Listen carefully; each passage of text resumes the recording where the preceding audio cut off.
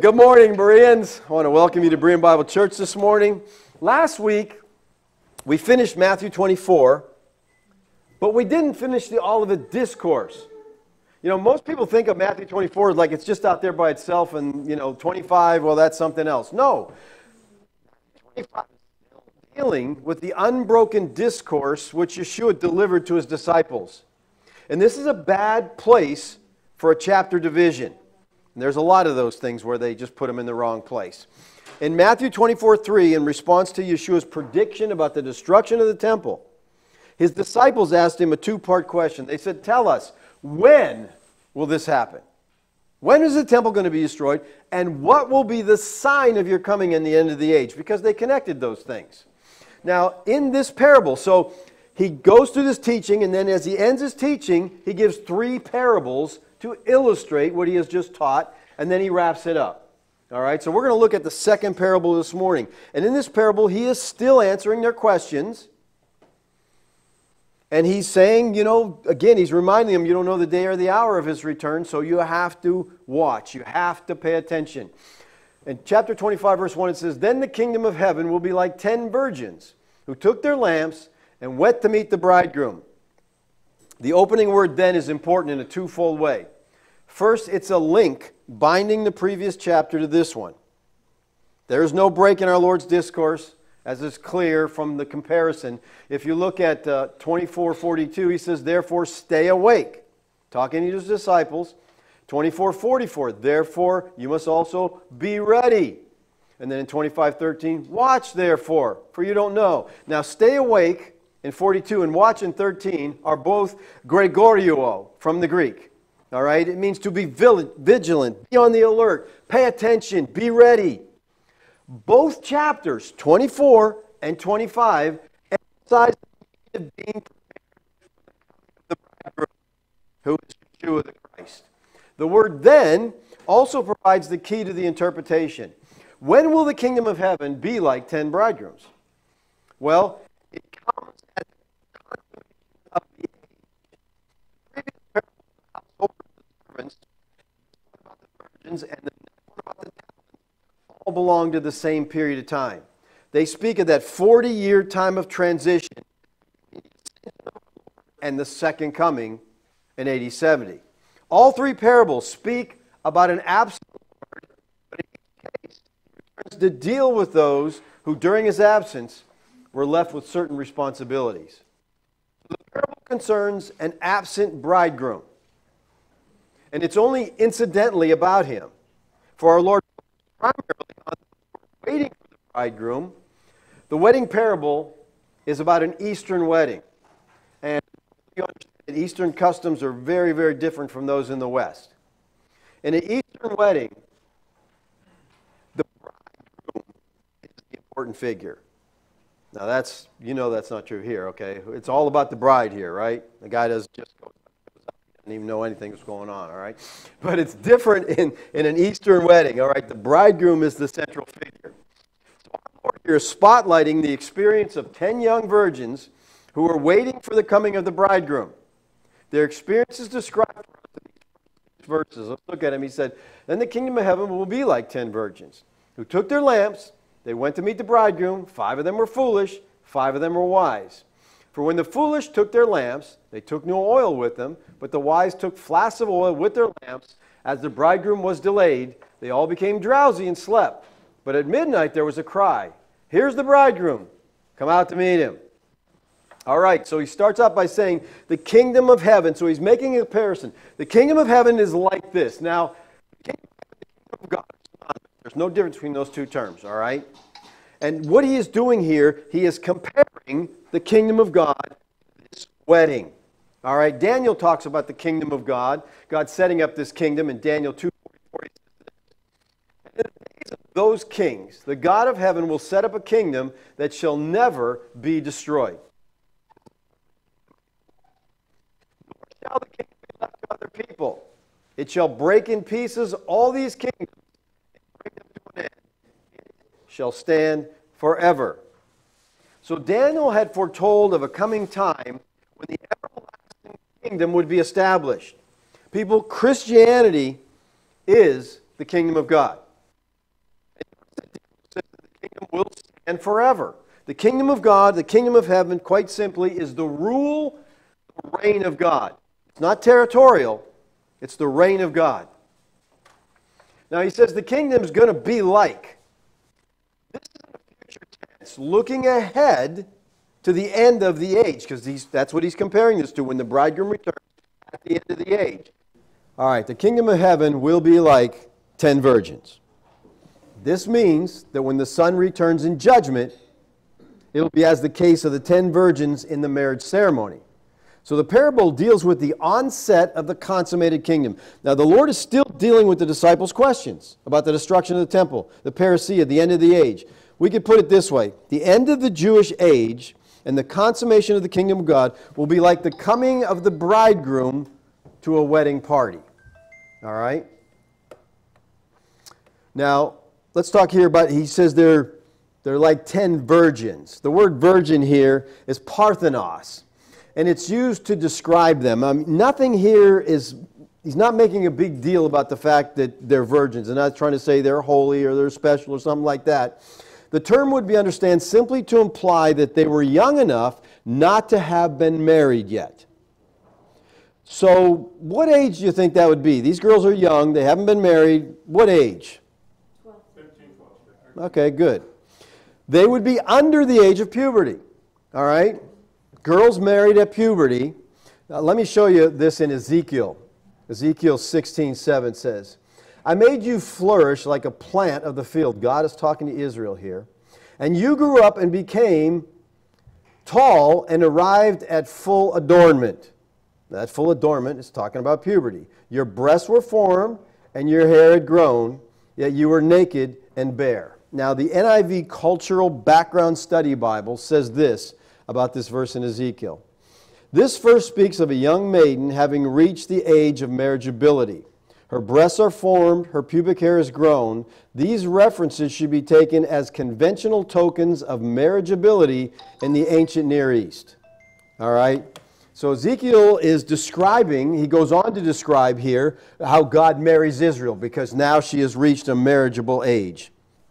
So that's what he's talking about. These girls are young girls. They're maybe 12, they're maybe 11, okay? They're not marriageable age yet. So hopefully it gives you some idea culturally what's going on here. Now he says 5 of them were foolish and 5 were wise. So Yeshua makes a distinction here.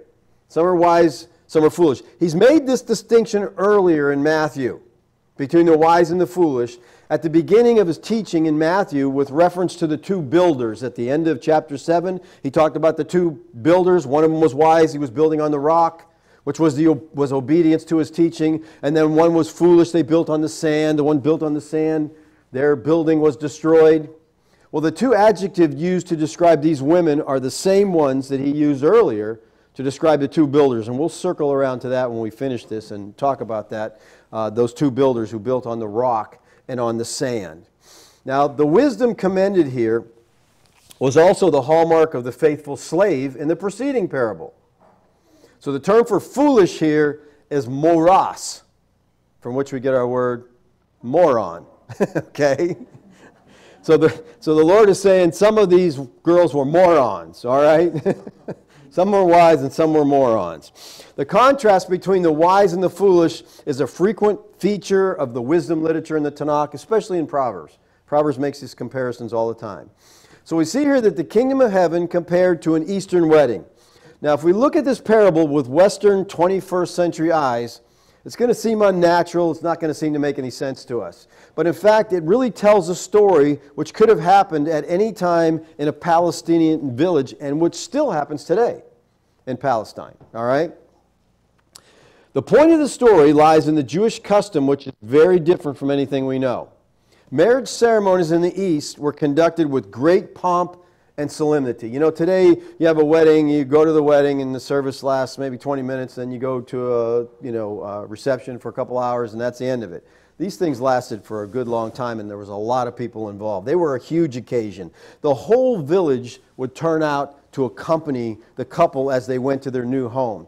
And the couple would go by the longest road possible, going from the bride's house to the groom's house, to gather as many people along as they could as they went. So it became a huge thing. The Jews had a saying, everyone from 6 to 60 will follow the marriage drum. Because as they're going along, they're banging the drum and they're shouting and they're having this good time. And so everybody would just come out and start following it, go to the wedding. Now here's what's really tells you a lot, I think, about what they felt of the weddings. The rabbis agreed. Okay, that's a remarkable statement right there, okay? The rabbis agreed that a man might even abandon the study of the law to share in the joy of the wedding feast. That's the priority they put on it, okay? You could stop studying the Bible and go join this wedding, all right? Now, the details of what are going on here in the wedding are vague, and Bible scholars have a lot of different opinions on exactly the main characters at the wedding are, and whether they're going from the bride's house to the groom's house, or from the groom's house to the bride's house. Where are these attendants? Again, there's different opinions. Kenneth Bailey, in his book, Jesus Through Middle Eastern Eyes, says this: the groom is heading back with the bride to his house. In other words, the grooms come to pick the bride up. They had an engagement period which lasted for a year. You would go, you would say, usually these were arranged marriages. You'd get, okay, she's going to be your bride. Okay, good, thanks, we work out the contract. The groom leaves, goes back and gets a house ready. All right, so he leaves for probably about a year. Then he comes back and gets her. All right, and then they go to his house and then they consummate the wedding. All right, so Bailey says this: the groom is heading back with the bride to the house where the attendants are waiting for them. The groom is taking the longest route possible through the town to let everyone in town know that they are getting married. Marriages were usually held in the summer, at nighttime, once things cooled down a bit. It was the time to be outdoors to have such festivities. Now, the job of these 10 girls was to go out and meet the groom as he arrived back, to escort him in.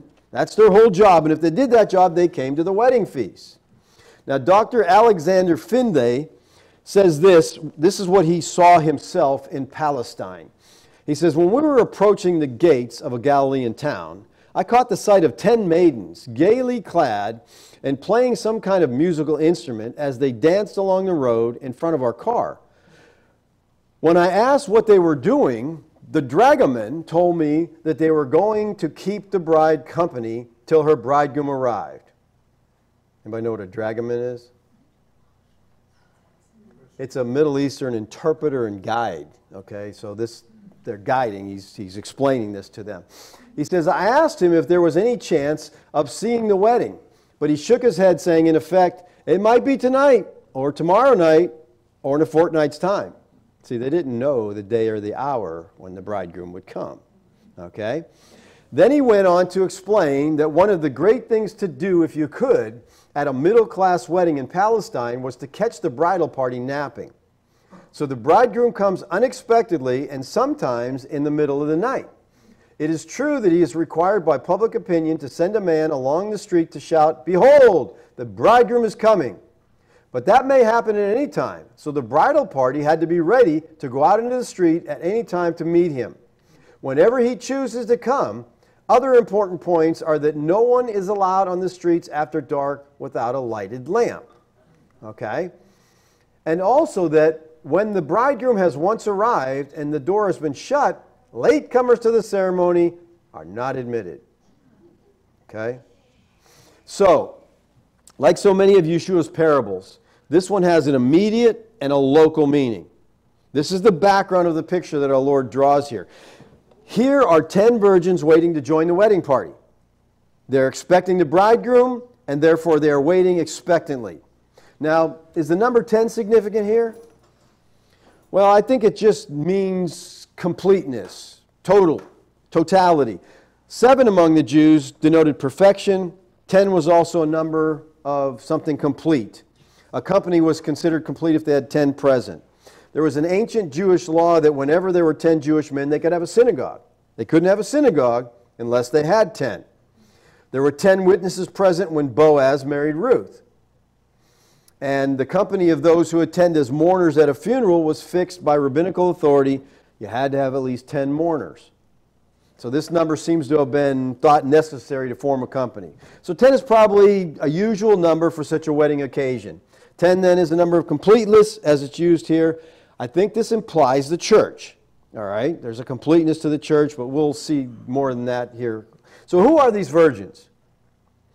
Well, in the flow and the purpose of the parable, I think the virgins who are expecting the bridegroom would be the church. The church is waiting for Christ to come. Now, notice how Paul uses the analogy of virgins in 2 Corinthians 11:2. He says, I feel a divine jealousy for you, since I betrothed you to one husband to present you as a pure virgin to Christ. Now, so the Syrian Orthodox monk, scholar, physician, poet, Ibn el-Tibib of the 11th century, in his commentary on this text, points out that in the Gospels, the church is always feminine. So these virgins are supposed to represent the church. But we need to be careful not to press too much meaning into any of these figures. Many commentators discover the spiritual significance in the virgins as if they denoted some special devotion to Christ. Okay, all they're virgins, they're especially holy. No, that's not the issue here. And that forces an interpretation on the conclusion of the parable. The virgins were the usual companions of the bride and her proper attendants on such an occasion. They are therefore naturally introduced as part of the imagery of the parable. Do you remember what I said last week about parables? What's the number one rule of parabolic interpretation? Don't make a parable walk on all fours. Bernard Ram, in his book Protestant Biblical Interpretation, puts it this way. He said, the golden rule of parabolic interpretation, now get this because I'm going to be a test a little bit later. I'm going to ask you this, okay? The golden rule of parabolic interpretation is determine the one central truth a parable is teaching. You got to keep that in mind, or you get lost in all the details. And so many people take this parable and they're trying to tear everything apart and explain this is that and that is this. And, you know, like he said, don't make a parable walk on all fours. So the objective of the parable, what's it saying? What is the one meaning we want to get out of this? And if you don't try to pick out every detail of the parable and make them something, I think you can easily understand what the parable is saying here. All right? Preparedness, watch, be alert. For the time is coming when getting ready will no longer be possible. He says the door is going to be shut. So the overriding theme of preparedness for the coming of the Son of Man, that's what this parable is about.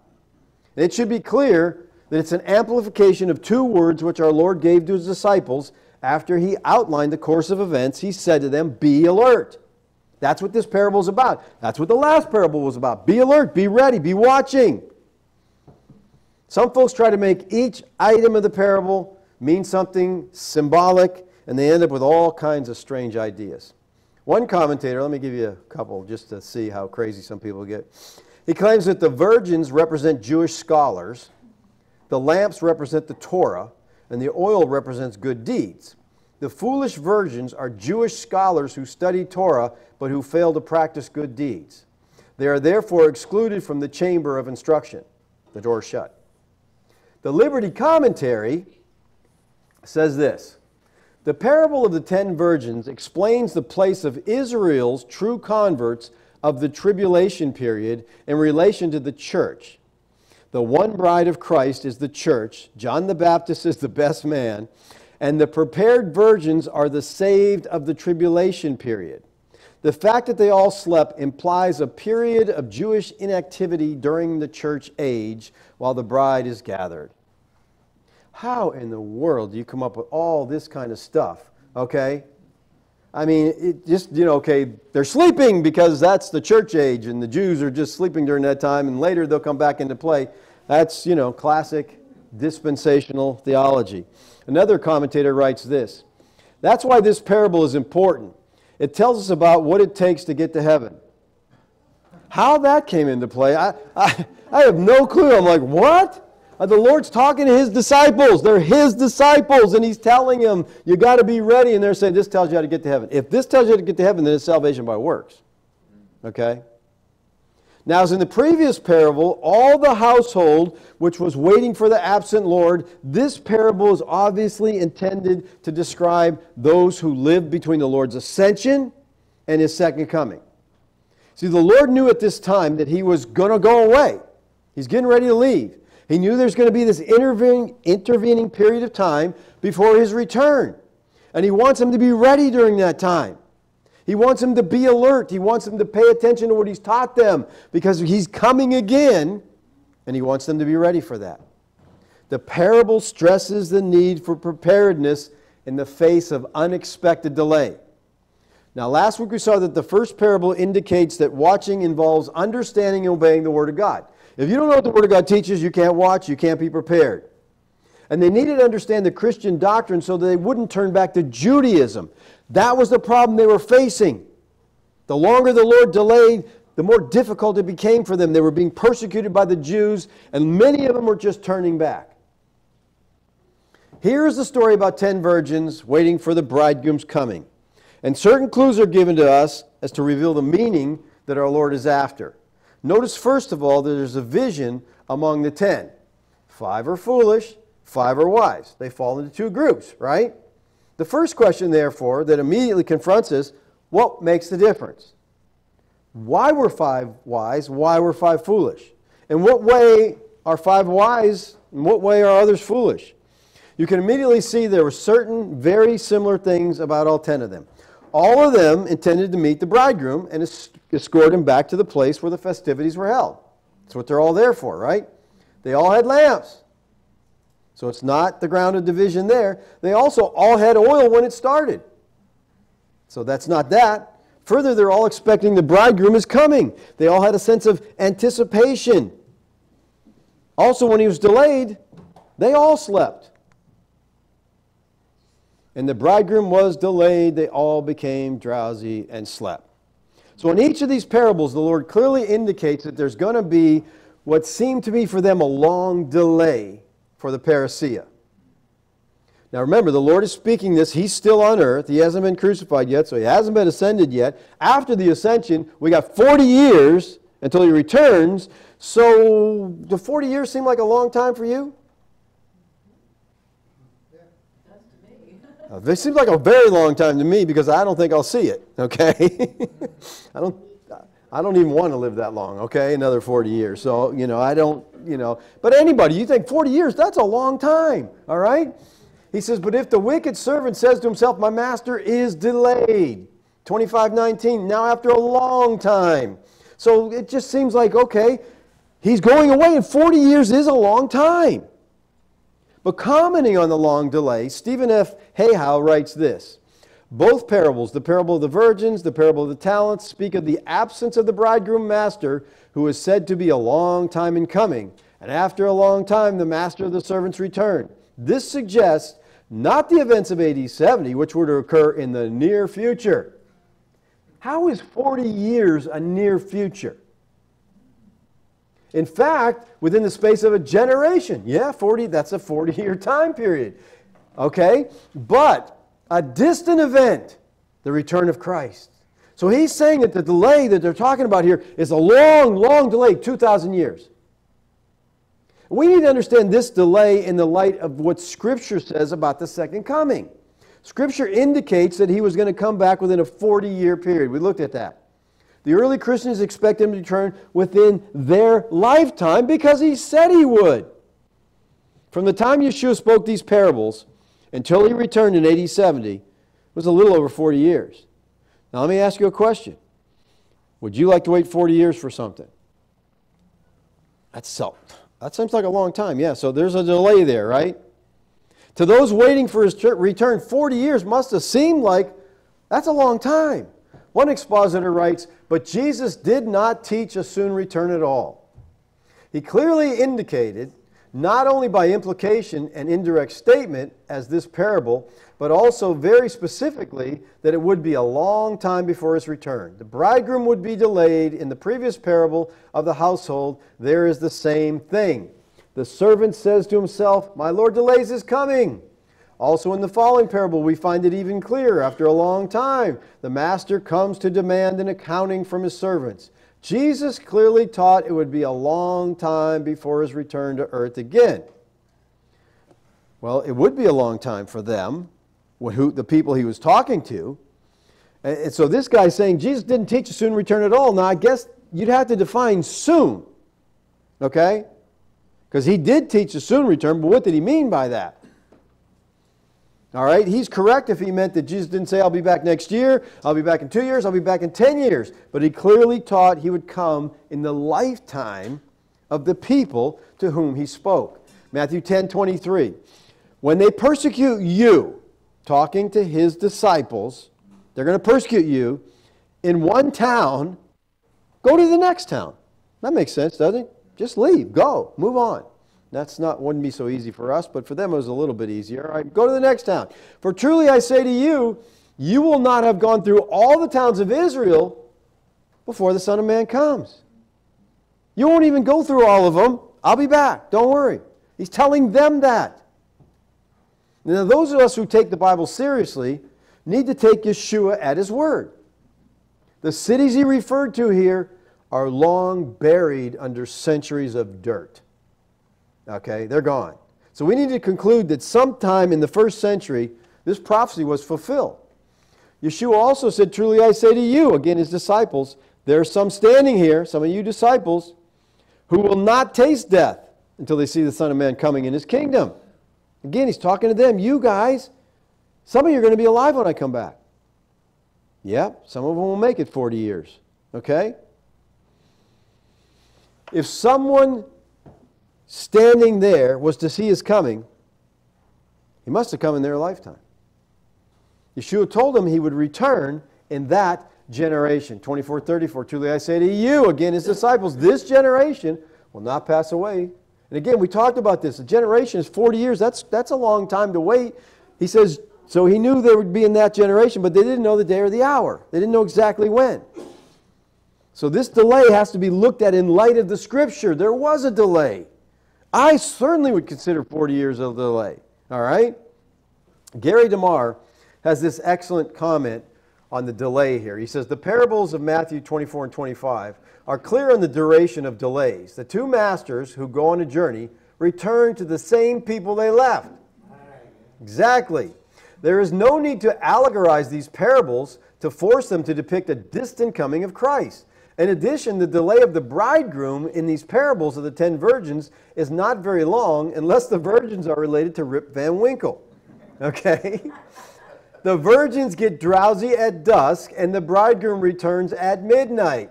How can this delay be turned into a span of time nearly 2,000 years in length? It can't be. So while they're waiting for the bridegroom, the 10 virgins fall asleep. Here again, some who read this parable misinterpret it and say, this is wrong. These virgins should never have fell asleep. There's nothing in the story to indicate that anything was wrong with them falling asleep. They all fell asleep. It was a perfectly natural thing for them to do. After all, it's nighttime. It's a big festival thing, so they're not working. And these girls are very young girls. They're tired. They went to sleep. They're waiting for the bridegroom. They got tired of waiting. So they just took a nap. All right? It was natural for them to catch a few winks. Our Lord never indicates any blame toward these virgins because they slept. The foolish slept, the wise slept. So we've got to be careful in interpreting these stories, not to try to read into them things that are not implied. It's perhaps suggestive that our Lord records that they all slept. That indicates that when he said, be alert, he was clearly not meaning stare out the window the whole time.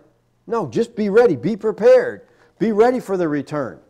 He says in verse 6, but at midnight there was a cry. Here's the bridegroom, come meet him. That's normal in the weddings. That happens in the wedding. Now the same words here for cry and meet are used by Paul in describing the coming of Christ in 1 Thessalonians. And he also says that it's going to be like a thief in the night. So these are connected. But now, according to the story, at midnight came a cry, behold the bridegroom, come out to meet him. And that plunges into the rest of the story that says, then all those virgins rose and trimmed their lamps.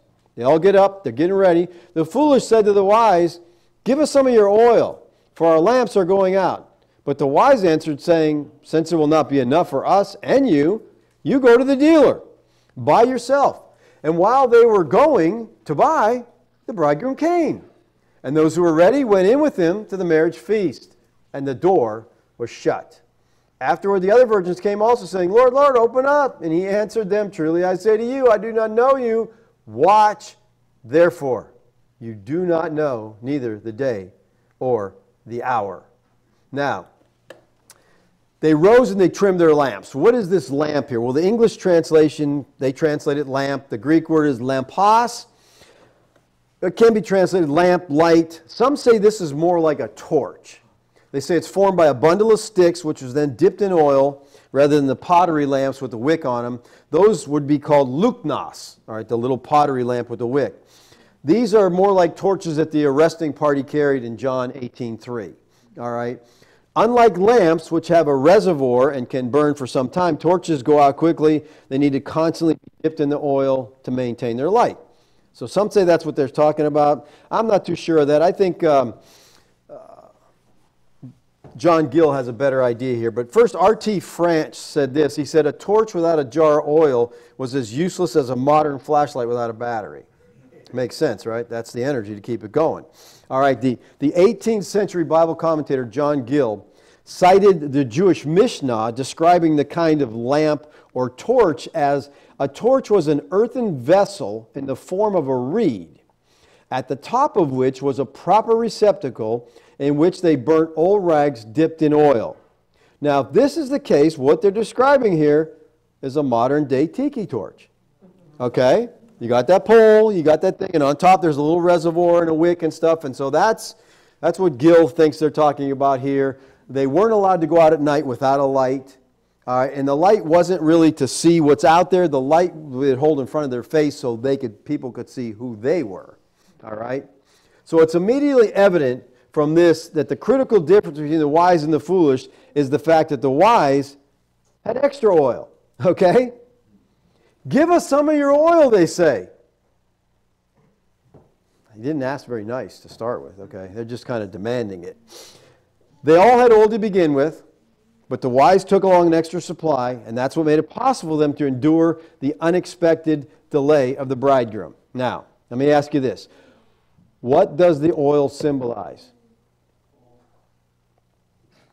Okay, after what we've talked about parabolic interpretation, what does the oil symbolize? Your response should be, who cares? Who cares? It doesn't matter what, it's oil. It's part of the story, okay? It doesn't have to be something. A big deal is made out of the oil because they think it divides the virgins. I think they're wrong. They all had oil. Some just didn't have enough. Let's look at what they say about the oil. Cook writes this. The flame of the lamp is outward and visible. The oil which feeds is inward and invisible. The foolish virgins had an outward show of religion, but were deficient in the inward source from which the religion springs and by which it's maintained. What in the world? Come on. The majority of commentators take oil to be a symbol for the Holy Spirit. And they believe that the wise having oil represented these are the truly regenerate. But people, they both had oil to begin with. The wise and the foolish.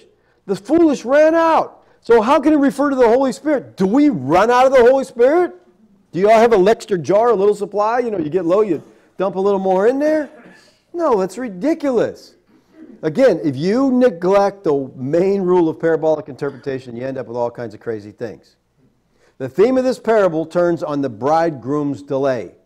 The foolish virgins forgot to bring the oil, but the delay of the bridegroom shows they didn't bring enough. They didn't bring enough to carry them through. The oil can't be forced to mean good works of the Holy Spirit. It's merely part of the story. They weren't prepared for the delay. It's preparedness that distinguishes the wise from the foolish virgins. The wise were prepared to last through the delay. The 5 virgins, the foolish virgins, probably expected the bridegroom was going to come a lot sooner. Therefore, they didn't make provisions for the delay. Where the wise virgins said, we don't really know, let's take a little extra. Now, without a light, these maidens could not get into the marriage feast. Our Lord doesn't say why. We don't really know why. But it's obviously clear that without the light, you don't get in, okay? And their light went out, so they had to go try to find some more oil. Verse 10 says, and while they were going to buy, the bridegroom came. And those who were ready went in with them, the marriage feast, and the door was shut. So there were some who were ready, and that's what he was telling them. Be ready, be prepared. So cycling back to the main point of the parable, remember the word ready found in this verse was also used by Yeshua back in Matthew 24:44, where he said, therefore you also must be ready. For the Son of Man is going to come in an hour you don't expect. When the bridegroom came, only those who were ready went in. The word ready here is hetemos in the Greek, and it means prepared. Again, the same idea seen here. They were not ready, they were unprepared, so they didn't get in. Watch, therefore. He gives them the parable. These girls weren't ready, so watch, therefore, because you don't know the day or the hour. The Greek here for watch is, again, gregorio, and it means to keep awake, to watch, literally or figuratively. Be vigilant. It's the same word that he used in Matthew 24, 42 through 43. Therefore, stay awake. Why? Because you don't know the day the Lord is coming. It should be clear that the idea of this parable is the same as we saw in the previous parable. Not to watch would cost these first century saints dearly. It could cost them their lives. Because if they weren't watching, they weren't paying attention to doctrine, they were going to get caught up in the Jewish stuff and end up being killed in the destruction of Jerusalem. Look what Luke says. Luke 17, 26, 33. Just as it was in the day of Noah, that's judgment, so will it be in the days of the Son of Man. They're eating and drinking, they're marrying, being given in marriage, until the day when Noah entered the ark, and the flood came and destroyed them all. So, picture of judgment. All right? Likewise, just as it was in the days of Lot, they're eating and drinking, buying and selling, planning and building on the day when Lot went out from Sodom. Fire and sulfur rained from heaven and destroyed them all. So will it be in the day when the Son of Man is revealed. Again, another picture of judgment. On that day, let the one who is on the housetop with his goods in the house not come down to take them away. If you're up there, get out of there. Okay, this is what he's telling you. Get out of Jerusalem. And likewise, let the one who's in the field not turn back. Remember Lot's wife. She turned back. What happened to her? She was judged. Whoever seeks to preserve his life will lose it. It's going to be so counterintuitive to them because Jerusalem is a fortress. Huge, thick walls, big fortress. That's the place you want to go if an enemy's coming at you. Unless the Lord says don't. Okay, so it is counterintuitive. You're in the field, you see the army, let me head to the fort. He said, don't do it. That fort's going down. They needed to be prepared to flee Jerusalem in light of his coming. This is the scope or design of the whole parable.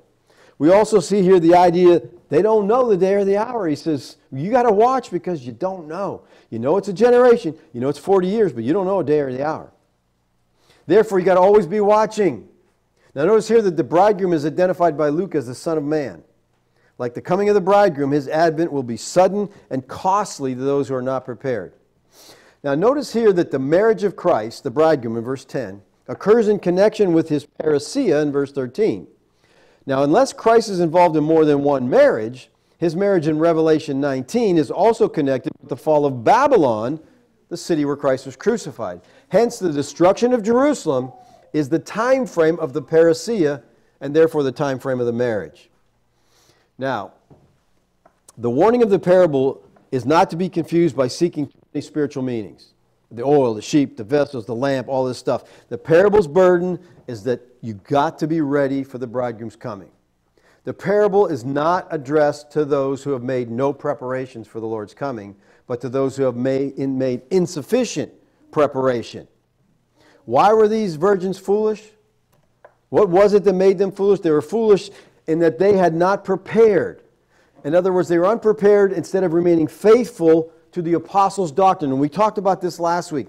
They were turning back because they weren't prepared, they weren't understanding the doctrine, and they went back to the system of Judaism. Last week we saw that watching had to do with understanding and following sound doctrine. Near the end of the transition period, many turned away from the faith because of persecution and went back under the law. The persecution and trials caused them to fall away. They turned back to the Jewish system, and thus they were destroyed in the Jewish war. The door was shut. If they didn't flee Jerusalem quickly, they lost all opportunity to escape. The door was shut, and they suffered and died in that collapse. Now, the word used in Matthew 25 for foolish, we said, is the Greek word moros. It means dull or stupid. That same word is used in Titus 3, 9 through 11. But avoid foolish controversies, genealogies, dissensions, and quarrels about the law. What is being referred to here is the teaching of the circumcision party. These Judaizers were constantly on the Christians to keep the Jewish law. The conflict that raged in the New Testament times is to be understood in terms of two covenants. Outwardly, the old covenant order remained intact. The temple was still there. They're still offering sacrifices. They're still going through all the rituals. And Jewish Christianity as a whole was blinded to the age-changing significance of Christ's death and resurrection. And Paul dealt much with this subject in the book of Galatians. The Galatians were acting foolishly and that they're turning back to the law. He says in Galatians 3:1-3, "O foolish Galatians, who has bewitched you? It was before your eyes that Yeshua the Christ was publicly portrayed as crucified. Let me ask you this. Did you receive the Spirit by works of the law or the hearing of faith? Are you so moronic? Having begun in the Spirit, you are now being perfected by the flesh?" Here, flesh and spirit stand for the two modes of existence as determined by the two covenants. Paul's question is, does it take the old age of the flesh to make you perfect, complete in the new age of the Spirit, where the promise is being fulfilled? The question, are you now being made perfect in the flesh, is asking if they are made perfect by the ceremonial works of the law and not the gospel. They had begun in the Spirit. They were Christians. But now they were turning back to the law, which was foolish and would cause them not to be watchful. This is the emphasis of the book of Hebrews also. If they turned back to Judaism, they would be destroyed in its destruction. Hebrews 10:26-31.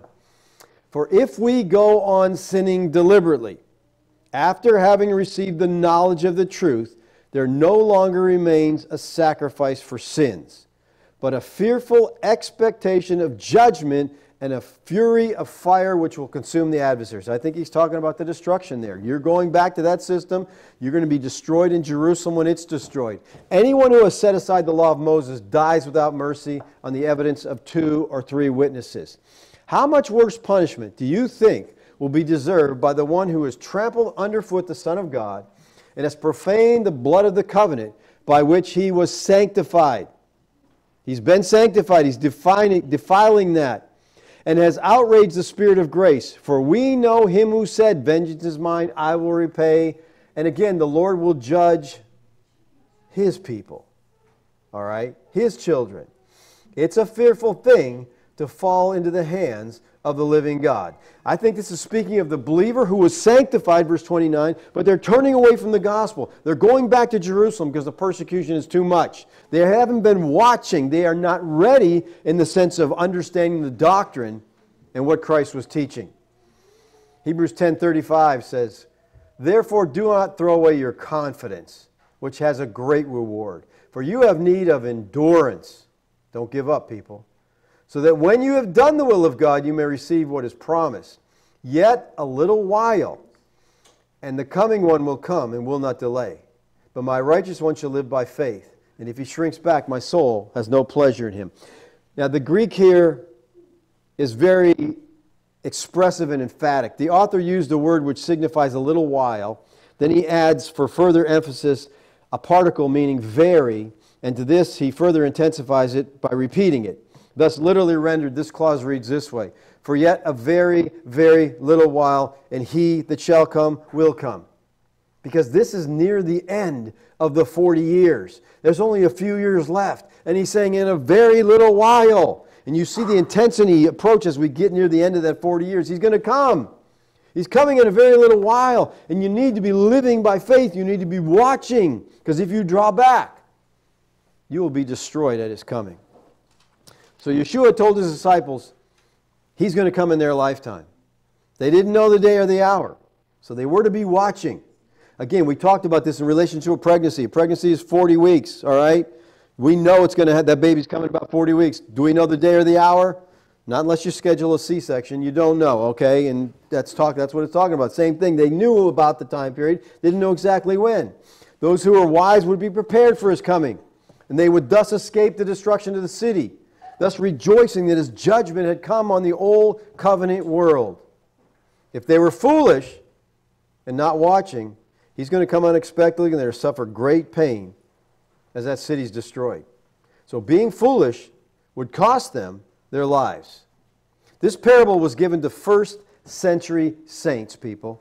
They were watching and ready for his coming. Its application to us is found only in the universal principle that those believers who know and obey the Word of God are blessed. Those who believe and are not obedient to the principles of the Word of God are going to be disciplined. That's what happened to them. They didn't obey. They weren't watching. They weren't ready. That applies to us today, I think. If you're not watching, if you're not ready, if you're not living in a holy, righteous life, you're going to be judged. You're going to be disciplined. We're not to watch for his coming, but we are to live by the Word of God. And when we fail to do this, it will cost us. Yeshua concluded his Sermon on the Mount like this. And like I said, this text in Matthew uses these same words for foolish and wise. All right? He says, everyone then who hears these words of mine, he's given them this message, the Sermon on the Mount, he's given them a sermon. If you hear these words and do them, will be like a wise man who built his house on a rock. So you're obedient, you're wise, you're on a rock. Good place to be, right? And watch what he says. The rain fell, the floods came, the winds blew and beat on that house, and it did not fall because it was founded on the rock. People, when we live in obedience to the Word of God, we build a rock foundation. But he goes on to say, everyone who hears these words of mine and does not do them will be like a foolish man who built his house on the sand. They don't obey, they're foolish, they're building on sand.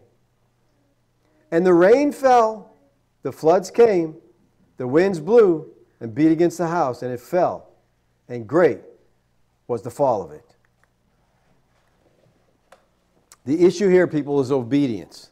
Obedience to Yeshua's teaching. See, when you build your house on a rock, when you live in obedience to the teaching of the Word of God, the storms of life can beat against you all they want, and it's not going to affect you. Look at the Apostle Paul. He founded his life on a rock, and no matter what they did to him, he was smiling and happy and, hey, beat him and put him in a dungeon, and he says, let's sing. The joy of the Lord is my strength. That's maybe saying that. Huh? He was unaffected because his life was built on the rock. The storms of life won't destroy that. But when you build on the sand, you're not obedient to the teaching of the Word of God. Life storms come, they're going to destroy you. So the question today is, where are you building your house? Living in obedience to the teaching of Christ will be a great blessing to us. We'll be like these wise virgins, okay? We'll be ready. We'll be prepared. Not for the Lord's coming, but prepared for life. But building on the sand is foolish, and your life will be destroyed because of that. Let's pray. Father, I thank you, Lord, for this parable and for our Lord's words to his disciples to be ready. Be prepared. Don't turn back to Judaism. His coming was sure, but to them it must have seemed like a long delay, and many of them grew weary. Father, I thank you for the truth of your Word of God. I pray you'd give us the heart of Bereans, that we would search the Scripture, Lord, to see if these things are so. Thank you, Lord, for your grace to us. Amen.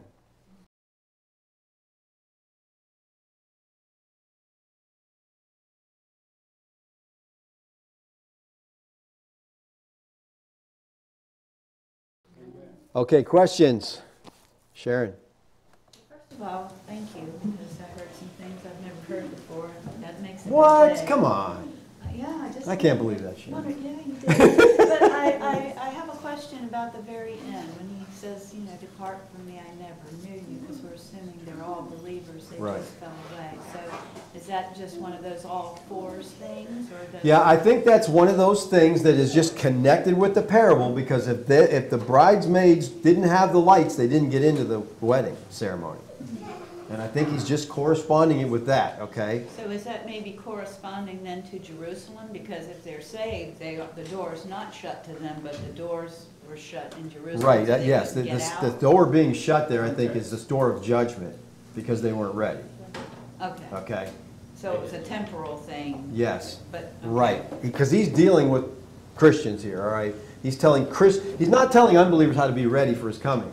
They don't care about his coming. They don't care about him. He's talking to his people about being ready for his coming. Some of his people were ready. Some of them weren't. All right? Most of the Christians, when they saw the opportunity, they left Jerusalem and they fled to Pella. They left town. Some did not. Okay? I mean, again, this is a huge contradiction. You're going to trust the Lord and do what he says against everything you know and go out there when the Roman army's out there killing people, cutting them up, or are you going to stay in the fortress? Those who trusted Christ fled and saved their lives. You know, one thing I don't think you ever mentioned, or anyone ever mentions, that Jerusalem is a fortress, but they didn't really have an army in there. They couldn't necessarily defend themselves that well from the Roman army. Well, they had plenty of armed people in there, but what the sad thing was, what happened is they started killing each other inside Jerusalem. Okay, they turned on each other. They were literally killing each other and fighting inside, so it was just like they were no match for, once Rome broke in, they were done, They're also, But they could have defended that fort. They could have, Any other questions, comments? I think about 2 Peter, the people complaining. Where's the promise of his coming? Yeah. Well, it's been a long time. Well, and see, I think we can understand that if we put ourselves in their shoe. I mean, Lord, you promised you were going to come. It's been 30-some years. I'm like, I'm tired of waiting, we're just hang on, it's only 19,000 years. That's right. A lot of us are tired of waiting, too. We're waiting for arrests to happen in this country that haven't happened. And we're like, come on, what's going on here? I want to see some arrests. I want to see some of these people locked up. I'm tired of waiting. But we got to wait a little longer. David? Plus, it's so easy, even while you were going through that, a lot of questions were going through in my mind about kind of like what Sharon addressed, but it's so easy for us from Matthew 24:1 to 25:1 to forget the context is the destruction of Jerusalem. Just that quick. And that's it. And that's the whole thing. That's why, and again, with parable, I know every detail is like, okay, no, don't pull it all out. That's why I said, what's oil represent? It represents oil. Okay? Don't make it so, it's so funny how people make it so many things. I mean, especially if you're a commentator, you should know the rules of interpreting parables. We interpret all literature differently, whether it's apocalyptic, didactic, parabolic. We got to figure out what we're dealing with so we know how to interpret. If we don't do that, we just come up with all kinds of crazy. They ran out of the Holy Spirit. Should have brought more.